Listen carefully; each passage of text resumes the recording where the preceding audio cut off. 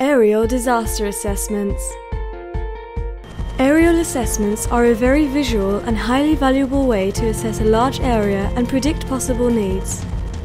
It is not very personal though, and does not allow for close contact and interviews unless you land and perform them.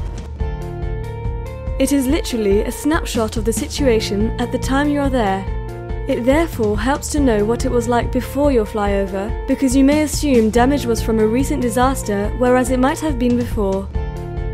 The three main ways aerial assessments are done are 1. By fixed wing plane, 2. By helicopter, and 3.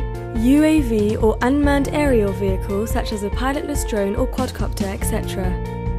A fourth adjunct is to incorporate the use of satellites.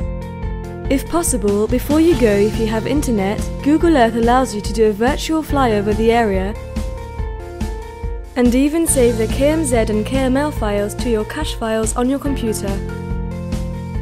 When you are ready to leave on your aerial assessment, remember you need 6 things.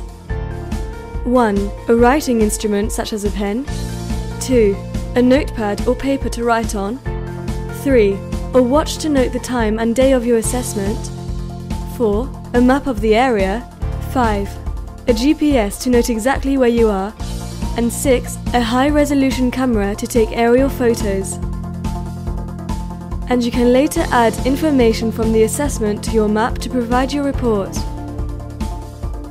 Before you leave, try to obtain information on the area you're going to and take a basic survival kit including food and water.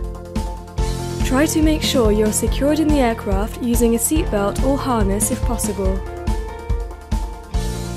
Remember to have a purpose before you head out and ensure you are prepared to complete the aerial assessment.